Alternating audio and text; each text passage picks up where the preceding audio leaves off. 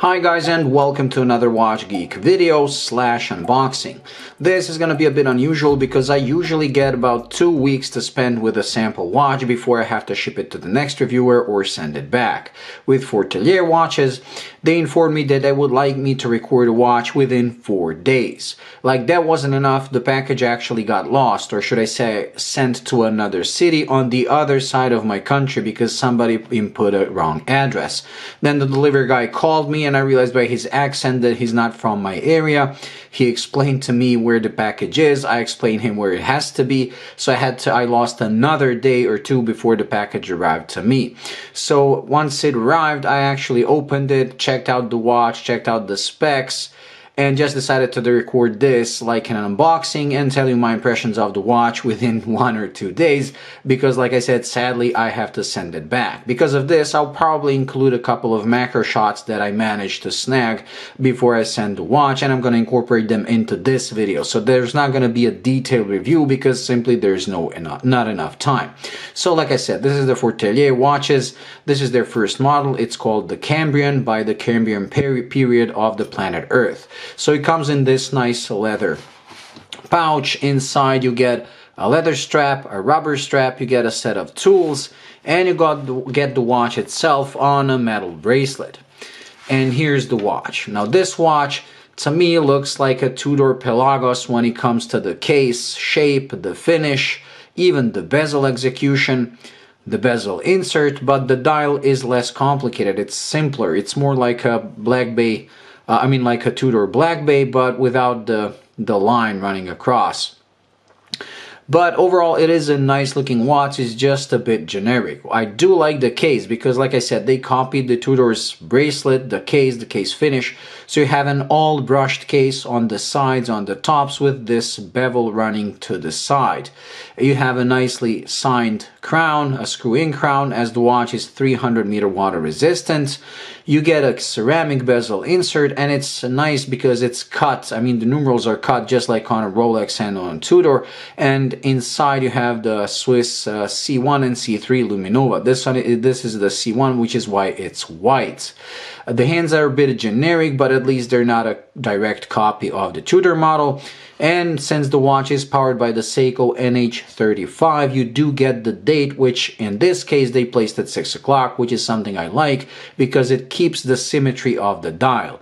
And I'm also happy they kept the white date disc instead of black. When you get a black dial, usually watch people are gonna say you should have a black date disc, but on this, as you can see, the date actually mimics the markers that are at 3 at 9, so the 6 o'clock marker actually looks better in white than if it was black. And the dial is matte black, the bezel is matte black, so it gives a bit of a toolish look, while the markers and hands are all polished. Like I said, the watch is overall nice. The bracelet is of excellent quality, so you get solid links and a milled out clasp, and I love that it tapers from 20 all the way to 16 millimeters, which means that it should be very comfortable on wrist. Something I won't find out because, like I said, I simply don't have any time. Let's open the clasp to see. So you have a safety lock, and then it's a simple friction, at least it seems like a simple friction clasp, which doesn't want to open. Ah, there we go. So you have to force it a bit to open it, as you can see. And I really like the case back. This is that trilobite, or whatever they call it, that most famous fossil of that era. And it's really well executed. Like I said, I will input some of these macro shots, so maybe you'll see the details better. Let's try the clasp. Okay, I was just opening it wrong. But I wish it was a push button release instead of this, because this you really have to push hard. Let's try the bezel. It's a 120 click bezel, and it's on the soft side, meaning that it's pretty smooth to turn. It doesn't have a lot of resistance, but the clicks are nice. I wish it was a bit tighter, but then again, this is a pre-production model that gets sent to people, so maybe in production models the feel is going to be different. The crown does have a nice feel. You can wind it, you can hack the seconds, and it has a quick set date, and it screws in pretty nice. So, Seiko NH35 sapphire crystal with anti-reflective coating, I hope on the inside only, ceramic bezel, an excellent bracelet, and a pretty well finished case. And all that is coming at 169 euros, which is around $200, maybe slightly less than $200, which to me seems like a pretty good deal when you look at the watch spec-wise. And overall, like style-wise, it's a pretty timeless design. It's classic, but I wish they used more originality, because as you can see, even the end links, everything is pretty much the copy of the Tudor. And although the Tudor is a very nice watch and I like the look of it, I wish they went with some originality. But if you like a Tudor and you don't want to spend that kind of money, you can get this. Look, the finish is really, really good.